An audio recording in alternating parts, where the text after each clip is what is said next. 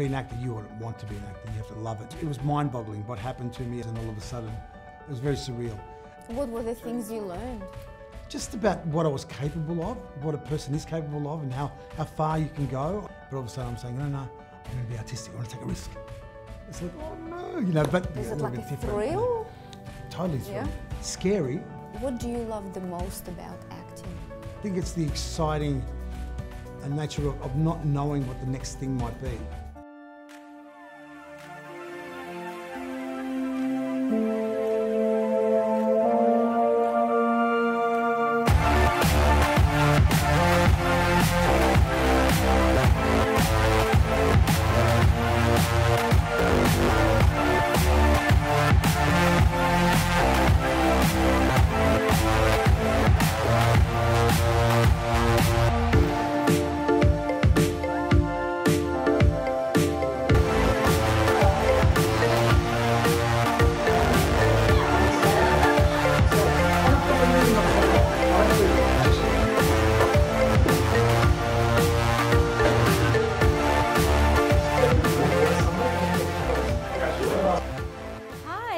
Elina Reddy, and welcome to Foreign Influence. Today we have someone that you might know.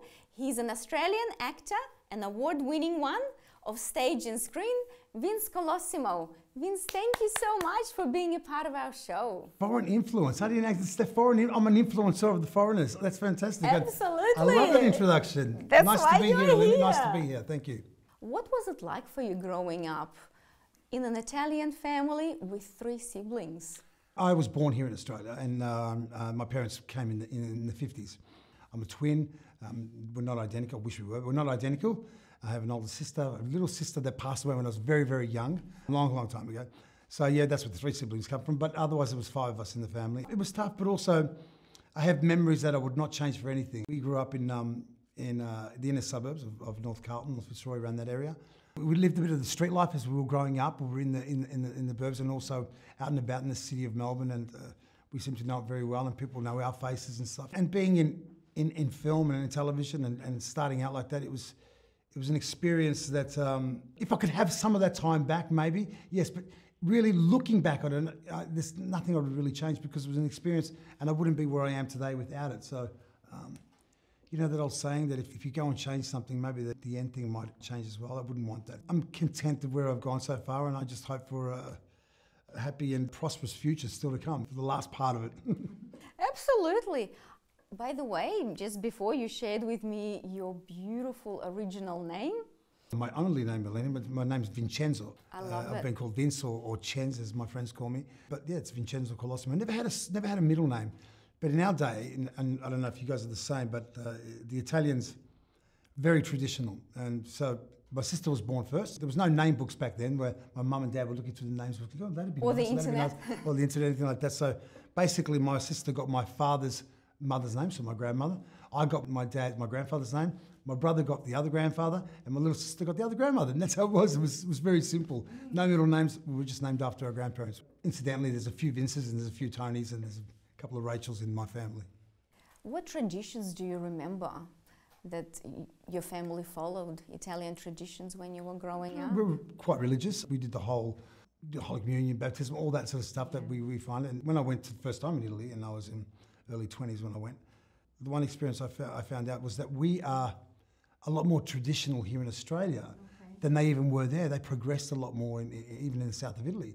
And that was really interesting, because when you think about it, well, the people that came here and they immigrated here, they came with what they had and they remembered what they had and they kept it and they preserved it. And it's still like weddings and baptisms and things of traditional nature, like, you know, preserving foods and making this and making this. They're a lot more traditional here than they even are back there. They try to maybe retain their cultural identity, made them feel closer. So you'll go down like one of the roads, the Sydney Road or in Brunswick or Coburg, and you'll see shops that look like they're from the 60s and 70s, but they're pretty much up to date, really, with everything you need, your bomboniere and all your clothes and everything you need. So, and I sort of like it's a bit quirky, but I sort of like that. We went to Italian school, so we had to, you know, my first language was Italian. It wasn't until I went to school that, at the age of 4 or 5, that they said, you know, I think I think the boys should start talking a little bit more English at school because they're struggling at school. And there was a note that was sent to my parents, and I had to bring it home. So my parents saw it and they had to sign it, and I had to bring it back. And the irony there was that my father couldn't read the writing, so he just had to sign it, and I gave it back. And it's sort of very odd. But that was back in the in the 70s when times were very different. Then there were interpreters and there weren't people that. Well, what nationality would you like, and what nationality would you like? It was one, and that's it. And because of that, it was tough, and it was a harder road to travel. But we got through, and Ali made us stronger. How did you get into acting? Back when I was in year 7, which is as a 12-year-old, these people were scouting schools in the inner suburbs, boys' schools, to find new faces to be Italo-Australians in this particular film called Moving Out. They came to my school and they just chose kids out at lunchtime on the football field or playing or whatever with balls. And they said, "Can you stay after school?" And they took photos of us and they questioned us. And anyway, they came back again and they minimised the people that wanted to see, and I became one of them. And then from there, we cut 2 years later and we're making this film. It took that long for them to raise enough money to make this film called Moving Out, which is we had like a 40-year anniversary just a couple of months ago. And the director was there, and the writer, Jan Sardi and Michael Pattinson and Jane Ballantyne, who produced it. And it was quite emotional, actually, because I brought my son and to see the film. He hadn't seen it before, and he really liked it. And it was playing in the cinema in the city, because this particular film is on film, so you still need the projectionist to swap the film rolls over. And it was amazing watching it on film and just watching the film and see where myself and everyone else have come from and where we've gone to, Not only myself, but the director saw it in that, like it was his first film, the writer's first film, the producer's first film, and most of the cast, the young cast, we were all first timers as well. And the beautiful thing is that it still holds up today. This particular film, it's about fitting into society as an Italo-Australian, wanting to be Australian, and then moving out to the suburbs when he's finally made his friends, and his parents want to move him to the biggest suburbs, and he doesn't want to go, he wants to stay in the inner suburbs. So it's all that clash about identity and fitting into this culture and being an Australian kid. Although when you go home, it's back to Little Italy, and there's this fight and struggle about it. So, the contrasts. Those I suppose those themes still are relevant. Very relevant today. In Australia, so to speak. So that's what happened. I got into it that way. Then made with these same people. I'd made a second film about a year and a half later, called Street Hero, which was a little bit more mainstream and a little bit more, had a lot of music. Paul Dainty was one of the producers, who's also a music entrepreneur here in Australia. So he connected us with a lot of Australian bands, and we had a whole album, still an album. Yeah. And that was, again, early 80s. That was about 84. Were you given any lessons? I don't even start me there. I had to go. I did because I failed drama in high school. Ironically. Because it was a mucking around. Because I went to a boys' school, and it was all about fooling around when I went to drama, and I fooled around a bit too much, and the teacher failed me. But anyway, that's a long story. When we started doing these workshops with these people making this film, they would have me in speech, because even the way I spoke wasn't clear enough. I had sort of little problems with the way I spoke. I used to say think and fought rather than think and THs, and I used to not pronounce things clearly enough. And back then they really wanted you to, and it sort of was a good thing for me to do, was go to lessons for speech therapists, and not that I wasn't understood. I was understood, but still they wanted it to be a lot more clear, because it meant to be a leading role in this film. So I did that. I had to go to gyms, and I had to do drama classes, and all those things were involved in. Did you like it? Do you remember? I did like it. It was fun. It was exciting. And some of the stuff made me feel like I was still going to school, and I just wanted to start this film. Yeah. And the process seemed to take a long, long time. When you're that age, everything takes a long time. You just want to go. Things move faster. These days, I wish I had that much time to prepare for a film. It'd be great. It was mind-boggling what happened to me, where we went to, and making these films, and all of a sudden, the cinema openings and doing articles, and your face on newspapers and face on the TV, and then going to the cinema and seeing your head on a screen. It was very surreal. I come from a big family, and it was a sort of funny attitude amongst the family. They're very proud, and they were like, "What's going on?" My parents were a little bit confused about the whole thing, but there was good people. Yeah, once they realised it was going to be a career. Well, they didn't know it was going to be a career. They thought it might be a bit of flash in the pan. Who knows? Yeah. We don't know what was going to go on. As far as I was concerned, I liked playing sport and girls. That was it. You know, I had nothing else in my life, and that was it. And eating. This little slice came out, and I decided to, when I finished high school, I decided that I wanted to pursue it. And then I think if I was to pursue it, I had to go to drama school. So I auditioned for all the different drama schools. Funny enough, I got into the VCA, not realising how tough that really was to get into until years later. And that was how lucky I was to have got in. I'm still still one of the youngest actors to have ever gone through. I got in there at the age of just on 18 and graduated at 20. So, and these days they always wanted people to be a bit older and have a little bit more experience in the theatre before going to the VCA and studying drama. But that's a long story too. I finished that and got myself an agent, and we cut to here we are. Who was your biggest role model in life? Well, at first it was obviously the people that came to me, and you know, I could only rely on them. There was the director Michael Pattinson, who today remains a really, really great friend of mine. Yeah. Jan Sardi, who wrote the film, he was a big influence back in those days. His brother Peter Sardi, who played my father in the first film, and then obviously you start to meet actors along the way, and a great actor, a Scottish actor by the name of Frank Gallagher, who passed away now, was a real role model for myself. He would always give me advice, and we worked a lot together. But even back at school, it was scary when I was in VCA, as being the youngest, and I felt that I was so far behind with everyone else because as far as text work and understanding of theatre and understanding of scripts and plays, and I didn't even know who Shakespeare was. I had no Shakespeare experience. I had no Ibsen, Chekhov. Yeah. You know, I didn't know who they were. So I had to do a lot of work outside of the school just to catch up a little bit. But when I got that confidence, and when I found myself on the stage and I was doing what they were doing, I felt quite confident. I felt that you know, and it took a little while, but when I understood what I was doing and I communicated, I was able to communicate on stage and to the audience. I felt like they weren't doing it right, and I felt like I was really good. And so my confidence was built, and I sort of rode on that for a little while without becoming too cocky, because that easily happens as well. But just stay real and keep your feet on the ground. And with my family, that was quite easy to do. You know, you go home to your mum and dad, and you're still a little kid. Doesn't change. It never changes, you know. So they keep your feet solidly on the ground, and the big family does as well, and friends. How do you think your upbringing affected the roles that you took in your acting career? Well, because my parents aren't of the artistic background, you know, they were, you know, working class people who came from Italy to Melbourne to basically find work and survive, and you know, and build a family up together. And you know, this was like, what, a risk? Taking a risk on one of our sons to you know, sending him off to, no, this is not what we wanted. We wanted him to go to school and, I don't know, maybe be a doctor, who knows, whatever, you know. That was never going to happen, but you know, whatever. I suppose it would have been tough for them, because I think, you know, as your parents do and their parents before them, to take the risk and come to a new country, they did it for the next generation. Yeah. You always want to do something for the next generation. And because they felt that they'd taken the risks, and you know, even looking back at it now, you know, the massive thing that they did, which I'll never, and hopefully no one in our generation or in the next generation will ever have to do again, which is immigrate to another country, learn the language, you know, risk not even being, you know, becoming citizens, and then building a family, building a future. And back then there wasn't much information on TV or the internet that you could look up where you're actually going. Yeah.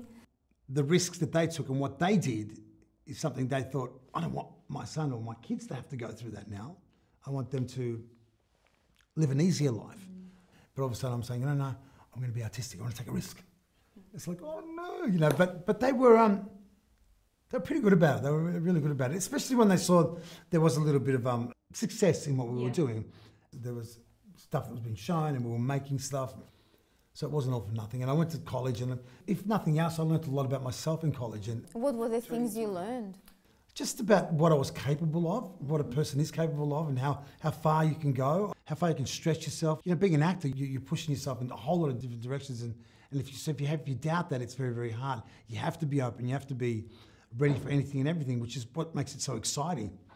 You don't know what your next role will be. And learning and understanding how to get to that, getting the tools to help you, because I think college can give you the tools. Yeah. But to be an actor, you ought to want to be an actor. You have to love it. You have to, especially in this country, because there's nothing else. You know, if people come up to me and say, "Hey Vince, I've got a son or I've got a daughter. They're really, really good. Can you have a look at them? Do you think they should be able to tell them? Give them some advice?" I go, "No, they shouldn't." And they go, "Why?" I said, "Because if they want to be actors, they've got to want it. It doesn't matter what anyone else says." Yeah. And they've got to love it so much that nothing or no one will ever get in their way, and they will pursue it. Because you have to love it in this country. Because forget the fame, forget the fortune, forget the notoriety. It's you do it because you love it. What do you love the most about acting? I think it's the exciting nature of not knowing what the next thing might be. And I've always liked the fact that the next role will be a little bit different. Is it like a thrill? Totally thrilling. Yeah. Scary, but also not knowing where your next role is going to come. Sometimes you think the last job you did is going to be is this going to be the very last time I ever work? And then something comes up, you try out for something else, and all of a sudden you get a phone call and you go and do something overseas or whatever. And that's really exciting. You don't know where it can take you or who's going to notice you and who's going to pick you up. When I think about it and over my career and I think about some of the roles I've played, where, pardon the language, but when I've played an absolute low-life arsehole prick and then people tell me how good I am at it. You know, it's like, what other profession in the world can that happen in? It doesn't. Yeah. You know, I've thought about it. It doesn't, you know? And this is all it does. You know, get awards for it. It's like, for being an arsehole. And it's like, you're a great arsehole, you know? Who do you think you're talking to, mate? Eh? Who do you think you're talking to? I'm Neville Bardos. You remember that? Or has your fucking memory lapsed, you fucking idiot? What? Who do you think you're talking to, mate? Oh, sorry. Was I being rude? Yes, mate. You were being very fucking rude. You fucking dickhead. You want to make some money, you make it yourself. Get him a drink, Nick, and behave. I said behave. Fucking idiot. You believe that fucking cunt or what? But seriously, Nev, like, how you holding for cash? I'm a bit bloody broke. Listen, mate. What are you talking about? Cash. There's no cash here. Here, there's no cash, all right? Cash, no. Robbo? No cash. What's the difference between performing in a TV series versus a movie, comedy versus dramatic acting, and which do you prefer? Bottom line to that is I prefer a really good script. It doesn't matter, there's always a script. The start of anything, the heart and soul of any piece of work, whether it be television, whether it be cinema or film, you know, motion pictures. Or I suppose when you're doing a play or you're doing a story created for the cinema or a particular film, a 2-hour film, there's a beginning, a middle, and an end. Mm-hmm. So it's sort of wrapped up and it has a whole arc, and your character has. You see where your character goes and where he comes from, and so you can compact it all, so to speak, and really know how to jump into it and where you go and where it goes to and how it finishes. So where you want to get to, what your objectives are in a particular thing.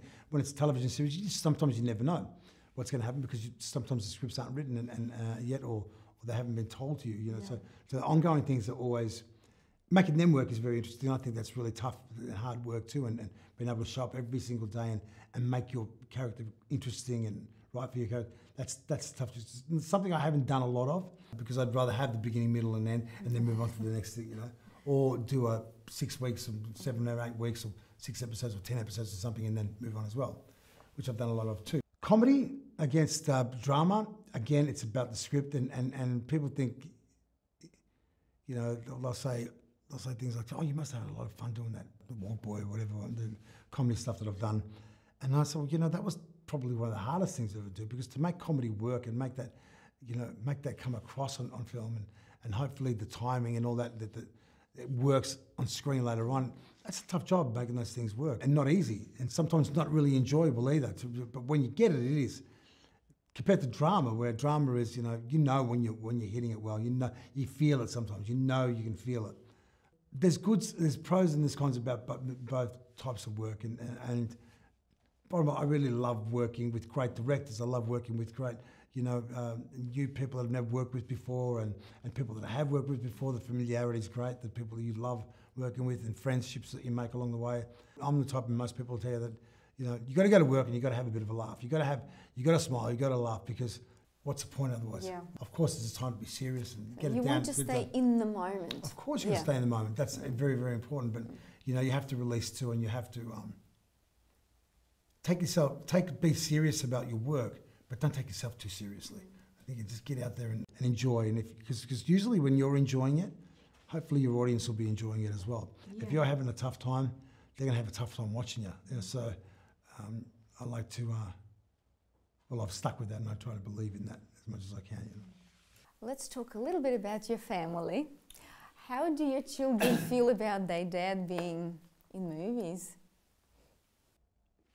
I don't think they're really fussed by it, you know what I mean? At times, you know, it wasn't until, I remember once when my daughter was really, really young, she was like 2 or 3, and she was watching television, and an ad came up for something I was in, and I was wondering what she was going to how she was going to react to what was on television, because she's been watching all these kids, and all of a sudden she sees it, and I go, look, it's on TV, and she just got up and walked away. It's like, I was shattered. I was absolutely shattered. Interesting reaction. And my partner at the time said, "Don't worry about it. It'll be all right. It'll be all right." But I was absolutely shattered. And that didn't mean anything. Most of the stuff I've done is like kids can't. You know, they're not really kids shows. Yeah. Well, you've got to be 15 years and over. So I waited for my daughter to become 15 before she could see a lot of the stuff that I did. And now she has a little bit more of an understanding. And it's not until people sometimes tell her, "Is that your dad? Is that your come?" So she feels, she gets a little bit chuffed about it. Both my partner and her mother were actors as well. We were actors. Whenever she was seen with her parents, people would look at us and, you know, oh, it's his daughter and stuff. So that'd be tough. That'll always be tough. Overall, she's come through it. I know she doesn't want to be an actress, that's for sure. But and I'm very glad about that. Why? Because I'd never stop her doing what she wants to do. Never ever stop anyone doing what they love and what they want to do. But it's a tough gig. It really, really is a tough gig. And if you want a tough gig, it's great, but it's tough. It's not easy. Again, it's got to be a passion of yours, and no one can stop you. So it's never going to be my decision. It's always going to be the person's decision. How about your son? Does he want to follow in your footsteps? No, well, he's 8 years old. Whenever his mother or I ask him what else to do, his first answer is a school teacher for some reason. He wants to teach. I don't know why, but he wants to teach. He's a great kid. Look. They could be anything Obviously, they want. really I know that my teacher, kids could just do anything they really want to do if they want to do it, and an opportunity that they have, you know, in this country and in schools that they go to, you know, they can do pretty much whatever their heart desires. Let's talk about your latest movie, Walk Boys Forever. Oh yeah, that's the third one in the Walk Boys. Yes. Catalogue, and I don't know if there'll be another one, but then, look, who knows, there might be. What was the inspiration for it? The other two. Did run the first one in 2000, and then, you know, we had also done stage shows prior to that, but then, and we did stage shows between the first and the second film as well. 10 years have gone by, so we said we'll do the second. So we did the return of the Walk Boys, Kings of Mykonos. So we went overseas to do a film, and partly here and over there. And then we said, we'll do the next 10 years, we'll do the third one. Because everyone kept asking years, when are you doing this? When are you doing this? There was a want for it out there. But then COVID came, so it was meant to be 2010 and 2020. Yeah. COVID came, so it put us back a bit. So it was released this year. And I loved the movie. I absolutely loved it. Look, you know, it is what it is. It's a fun film. It's you know, you can go into the cinema and you can actually be quite tired and just want, you know, have a bit of entertainment and thrown at you. And it is a bit quirky. It's a little bit slapstick. It's fun though. Australian. I enjoy it. I enjoy it. It is very Australian. And I must admit that going in to see this particular film, I hadn't seen it until the whole thing until opening night, and we sat there and I quite enjoyed it myself. We had a good time making it. It's an instalment that is part of the trilogy, and not many people get to make those sort of things in this country. When, you know, Nick Johnopoulos and his production team, and, you know, the support that he's had, and it wasn't easy to get into the support. He was able to make that third film, and I'm just glad I was a part of it. A big part of it. And it wouldn't be a real party unless the Walk Boys' old mate, Frank de Benedetto, was there too. This is the OG. Now you're just a sad and lonely WOG. You know, I jumped in my cab today. Hey, Claire. She dumped you after a week, didn't she? Yeah, but you know what she said? You know, you actually deserve longer than a week. No, she was coming on to you. Really? Yes, dickhead. They're going into that nightclub briefly. Welcome to my big fat wog nightmare. Vince, thank you so much for being part of Foreign Influence, and we wish you all the best for the future. Like I said, I'd love to be an influence, and thank you very much. It's been enjoyable, and good luck with it. Thanks, Attic Films, for lending us this beautiful studio. Thank you. High five!